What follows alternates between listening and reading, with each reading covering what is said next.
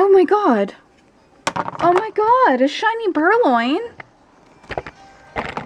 Hi! Yeah! Oh my god! Live reaction! Oh my god!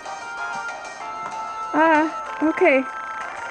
Hi everyone, it's Professor Pineco, and you can see right there is a shiny Purrloin! Oh my god, this is awesome!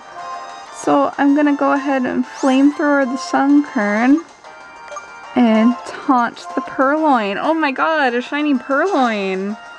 Well, I actually have never had a Purrloin before, shiny, so that is great. I've had Liepard's, like 3 Liepard's, but never that, so that is awesome. Oh my god! And this is on my Black 2 game. Oh, wow!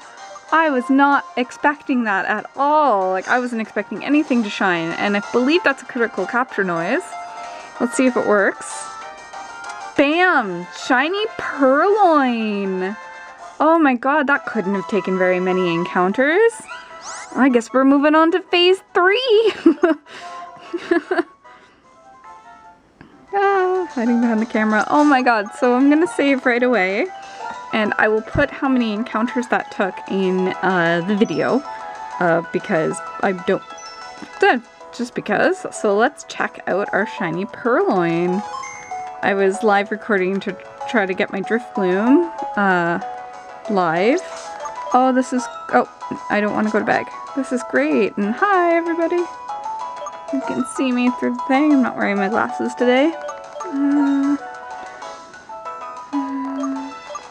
We're gonna switch it to the front and do a summary on our little boy Purrloin. So it's got an impish nature, is met at level 10, and it's somewhat stubborn. There we go. Oh my goodness, we have a shiny Purrloin. This is awesome. Let's see our shiny Purrloin in battle, shall we?